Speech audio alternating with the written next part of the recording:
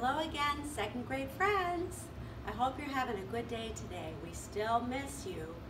We're going to continue listening to Saint Saens' Aquarium song, which is part of his collection of pieces for children from Carnival of the Animals. Get ready to get off your couch because we're going to be moving.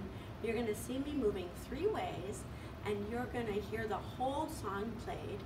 We're going to start off with pretending we're fish. Or maybe you're a jellyfish floating in the water. Or maybe you're some kind of seaweed. But I want you to pretend that you are something you could find in the ocean.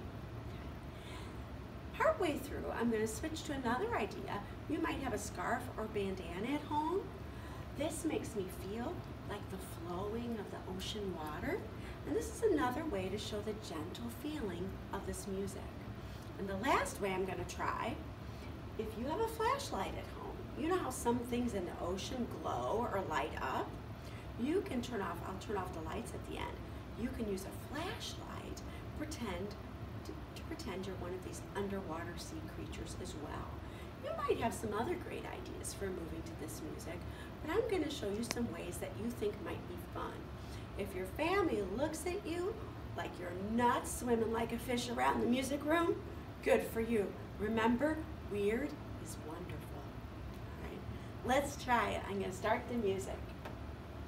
I hope you're ready to be an ocean creature.